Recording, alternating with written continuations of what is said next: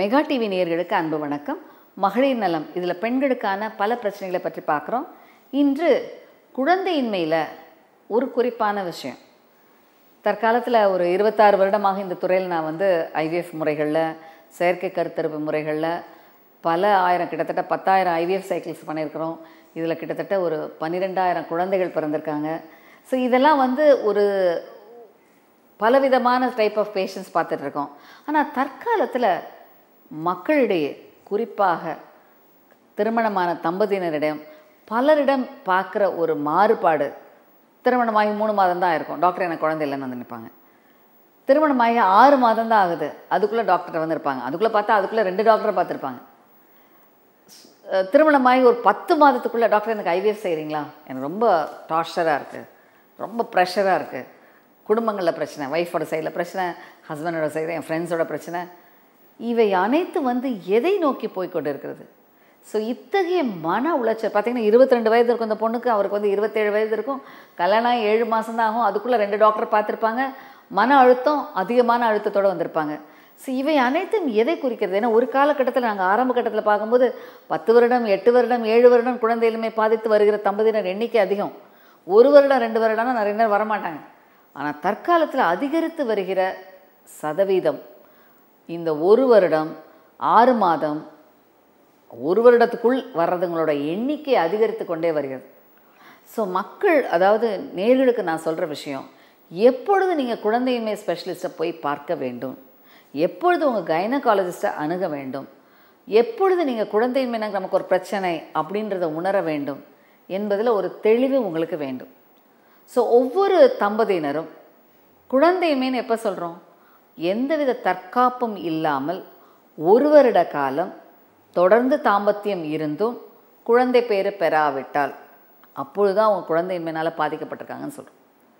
So இதில் நிறைய பேர் ஒரு டவுட்டு, 6 மாதம் இல்லை டாக்டர், எங்கள் ஃபேமிலியில் ப்ரெஷர், என்னோடய கல்யாணம் ஆன 2 மாதத்தில் ஒருத்தங்களுக்கு குழந்தை பிறந்துருச்சு, குழந்தை கன்சீவ் ஆகிட்டாங்க. என்னோடய சிஸ்டருக்கு எனக்கு 1 மாதத்துக்கு முன்னாடி என் சிஸ்டருக்கு கல்யாணம் ஆச்சு, அவங்க ஷீஸ் கன்சீவ்டு, நான் இன்னும் கன்சீவ் ஆகலை.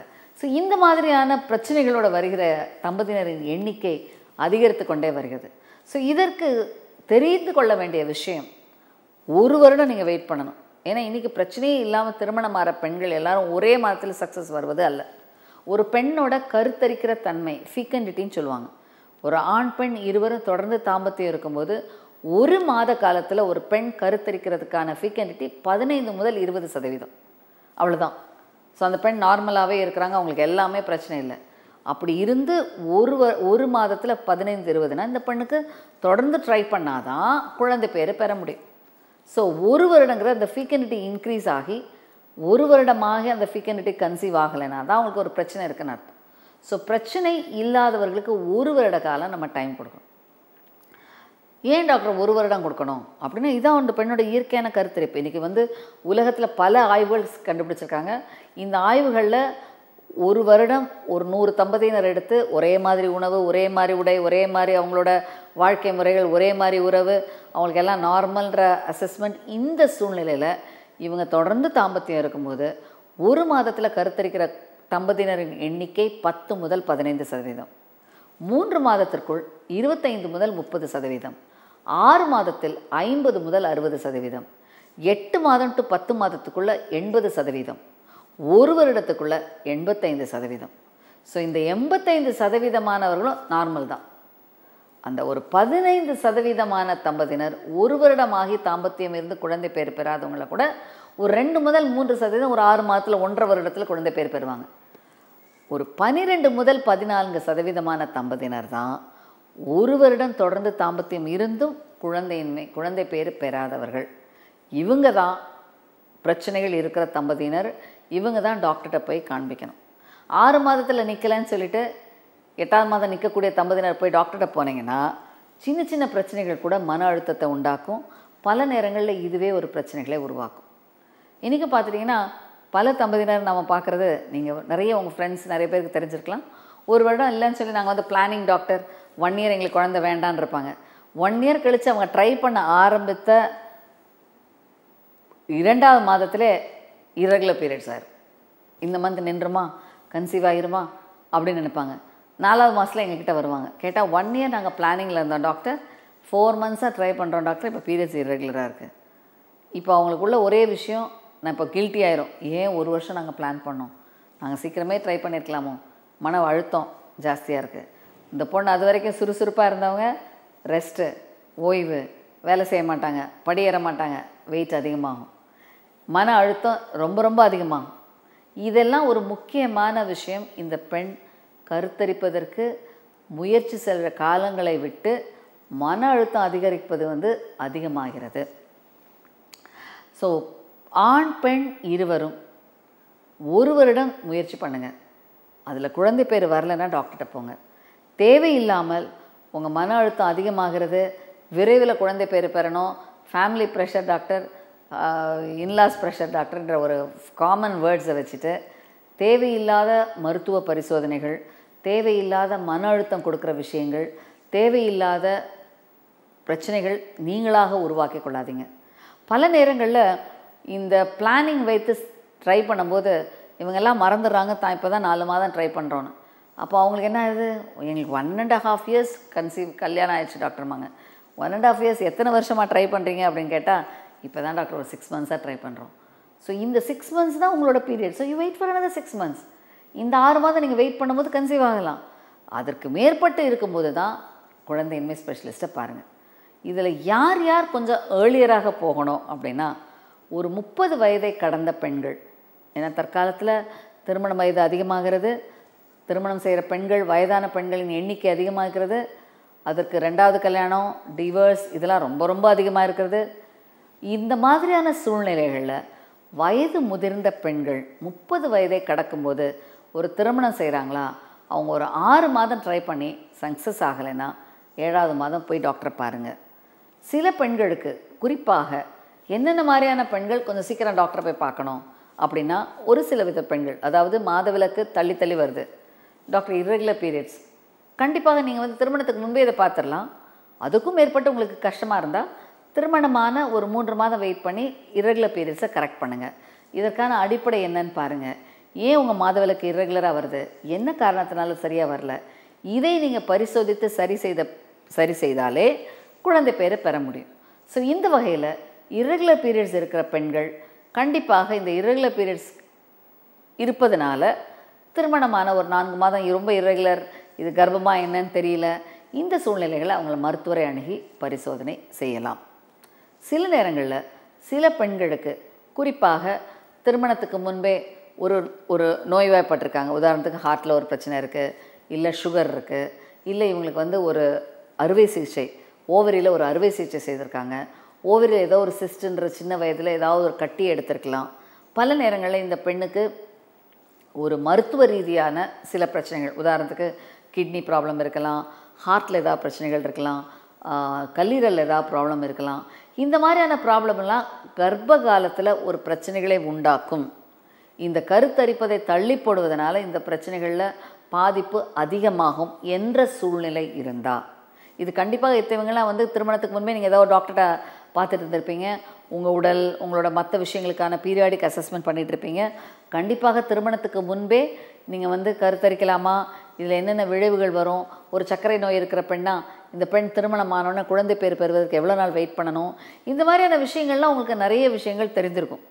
அப்படிப்பட்ட சூழ்நிலையில் இருக்க பெண்கள் திருமணமான ஒரு 3 முதல் 6 மாதத்திற்குள் குழந்தை பேர் பெறாவிட்டால் கண்டிப்பாக மருத்துவரை அணுகணும். ஸோ இவங்க நான் 1 இயர் அப்படின்னு வெயிட் பண்ண வேண்டிய அவசியம் இல்லை. இதில் ஒரு விஷயம் நான் என்ன சொல்கிறேன்னா, பலரோட தவறான கண்ணோட்டம், இது நான் திரும்ப திரும்ப பலர் நிகழ்ச்சியில் சொல்கிறேன். அதாவது இந்த ஒரு ஐவிஎஃப் முறை பண்ணிட்டால் எல்லோரும் குழந்தை வந்துடும், அது எல்லாத்துக்கும் பெஸ்ட்டு சொல்யூஷன். தவறு. ஐவிஎஃப் முறையோட சக்ஸஸ் ரேட்டும் ஒரு குறிப்பிட்ட சதவீதம் தான் உண்டு. ஸோ தேவையில்லாத ஒரு அதிகமான எக்ஸ்பென்சிவ் மன அழுத்தம் கொடுக்கக்கூடிய ஒரு பரிசோதனையை முதல் கட்ட பரிசோதனையாக வைக்காதீங்க. இவை குறிப்பிட்ட ஒரு சிலருக்கு தான் தேவையே தவிர எல்லாருக்கும் இந்த ட்ரீட்மெண்ட் தேவையில்லை. 3வது விஷயம் பல பெண்கள், பல ஆண்கள் பல நேரங்களில் தள்ளி இருப்பாங்க. பார்த்திங்கன்னா திருமணமாச்சு டாக்டர், என் ஹஸ்பண்ட் நார்த் இந்தியாவில் டெல்லியில் ஒர்க் பண்ணிட்டு இருந்தார், நான் வந்து சென்னையில் ஒர்க் பண்ணேன், எனக்கு ட்ரான்ஸ்ஃபர் கிடைக்கல, இப்போ தான் நாங்கள் ஒன்றா இருக்க ஆரம்பித்து 2 மாதம் ஆகுதும்பாங்க. ஸோ இப்படிப்பட்ட தம்பதியினருக்கு தேவையில்லாத பரிசோதனைகள் செய்ய வேண்டிய அவசியம் இல்லை. உங்களுக்கு தேவை ஒரு ப்ராப்பரான கவுன்சிலிங். பல நேரங்களில் எங்ககிட்ட வர்ற இந்த மாதிரியான கொஞ்சம் மாதம் திருமணமாகி மற்றும் திருமணமாகி பிரிந்திருந்து பல நேரங்களில் உறவு முறைகளே சரியாக இல்லாமல் அதை சரி செய்து இந்த மாதிரியான பிரச்சனைகளோடு வருகிறவர்களுக்கு முதலில் தேவை முறையான கவுன்சிலிங். இந்த முறையான கவுன்சிலிங்கும் சில நேரங்களில் அதில் ஏதோ ஒரு பிரச்சனைகள், ஒரு கவனிக்க வேண்டிய பிரச்சனைகள் இருந்தால் அதை ஆரம்ப கட்டத்தில் சரி செய்து தேவையில்லாத மன அழுத்தம், தேவையில்லாத பரிசோதனைகள், தேவையில்லாத மருத்துவ முறைகளை தவிர்க்கலாம். இன்றைக்கும் வந்து ஐசிஎம்ஆர் மற்றும் நாரி மற்றும் இசார் கைட்லைன்ஸ் அனைத்தும் சொல்வது 21 வயதுக்கு கீழாக ஒரு பெண்ணுக்கு ஐவிஎஃப் செய்யக்கூடாது. நான் இன்றைக்கும் வந்து பார்க்குறேன், இதில் பல ஒரு மாதத்தில் ஒரு பேஷண்டாவது நான் பார்க்குறேன். கல்யாணம் ஆகி 2 வருஷம், 18 வயசு கல்யாணம், 19 வயசுக்குள்ளே குழந்தை இல்லைன்னு ட்ரீட்மெண்ட், 20 வயசுக்குள்ளே ஐவிஎஃப், இதனால் வர்ற விளைவுகள், இதோடு வருகிற பெண்களின் எண்ணிக்கை அதிகரித்து கொண்டு வருகிறது. இது ஒரு ரொம்ப ரொம்ப ரொம்ப ரொம்ப கவலைப்படுற விஷயம். தேவையில்லாத மருத்துவ முறைகள், தேவையில்லாத ஹார்மோன் இன்ஜெக்ஷன்ஸ், இவை தவிர்ப்பது நல்லது.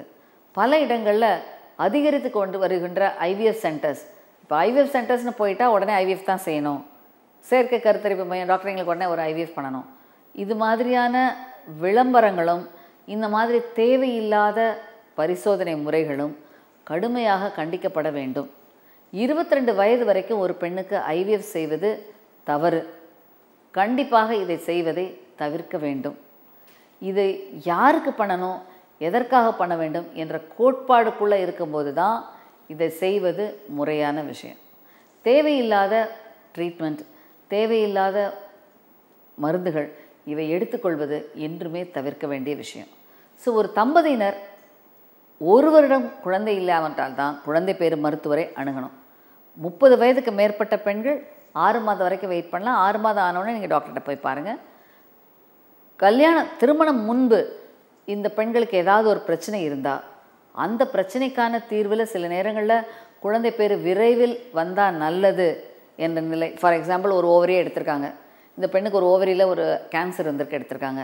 இந்த பெண் திருமணம் ஆனோன்னா குழந்தை பேர் பெறுவது சீக்கிரம் பண்ணுவது நல்லது என்ற ஒரு கண்ணோட்டத்தோடு இருக்கிற பெண்கள், இப்படிப்பட்டவர்கள் அதிவிரைவில் இந்த குழந்தை பேறு ட்ரீட்மெண்ட்டை எடுத்துக்கொள்வது நல்லது.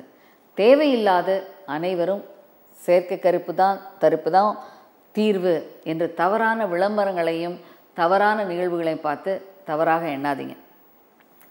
கரெக்டான சமயத்தில் முறையான ட்ரீட்மெண்ட்டை தகுதி பெற்ற மருத்துவரை அணுகி பார்க்கும்போது தேவையில்லாத பரிசோதனைகள் செய்ய மாட்டாங்க. தேவைப்படுற விஷயங்களை உங்களுக்கு கருத்து சொல்லுவாங்க. பல நேரங்களில் இந்த பேஷண்ட்ஸோட பிரச்சனையே மன அழுத்தம் தான். என்னோடய ஃப்ரெண்டுக்கு கல்யாணம் ஆச்சு, அவங்களுக்கு கன்சீவ் ஆகிட்டாங்க. என்னோடய அக்காவுக்கு கல்யாணம் ஆச்சு, தங்கச்சி கல்யாணம் ஆச்சு, தம்பி கல்யாணம் ஆக போது அவங்களுக்கு குழந்தை வந்துடும். எனக்கு இப்போ கல்யாணம் ஆகி 6 மாதம். இதெல்லாம் தேவையில்லாத விஷயம். இந்த மன அழுத்தத்தை விட்டு குழந்தை பேறு என்பது ஒரு சந்தோஷமான விஷயம், இயற்கையிலே நடக்கக்கூடிய விஷயம். இதற்கான முறையான முயற்சிகளை நீங்கள் தொடர்ந்து பண்ணிங்கன்னா இயற்கையிலே குழந்தை பேறு பெற வைக்க முடியும். தேவைப்படுறவங்களுக்கு மட்டும்தான் செயற்கை கருத்தரிப்பு முறைகள். அதை சீரான மருத்துவர் அணுகி முறையாக நீங்கள் பண்ணிங்கன்னா கண்டிப்பாக அந்த எக்ஸ்பெக்டட் சக்ஸஸ் ரேட் கண்டிப்பாக வரும். இதை நேயர்கள் தெரிந்து கொள்ள வேண்டும். ஆரோக்கியமாகவும் நல்ல ஒரு அழகான குழந்தை பேறு பெற வாழ்த்துக்கள்.